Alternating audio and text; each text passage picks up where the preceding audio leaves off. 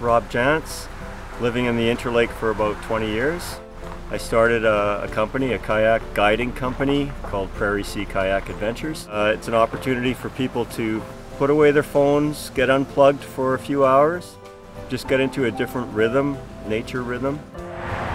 Yeah, I mean, I think we all have things that are kind of knocking at our door for 5, 10, 15, 20, 25 years until you finally respond and say, okay, it might be a bit risky, but let's try this. And I had some conversations with people who had started small businesses and take the first step and just say, okay, if I was to do this, what would I do first?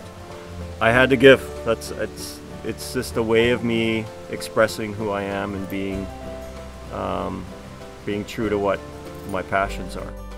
The ITA is there to say, you know, neat idea, you know, it's a little bit of affirmation, encouragement to keep going. What I noticed right away was that it was like a safety net. It felt like a place where you could run ideas by people. They would be there to promote what you had, the product you had.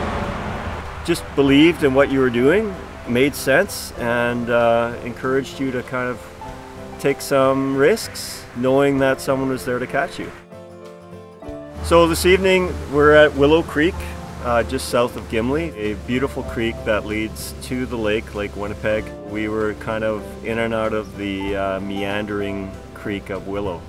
I think we all kind of belong in nature. I think that's kind of an assumption that I've made. I think most people would agree that at some point we need to reconnect with nature. Being in a boat on a river, a lake, it might feel like maybe it's not your first love or you're something you're not very confident about. We have many people who come out, kayak for the first time. The worst thing that can happen is that you might get wet.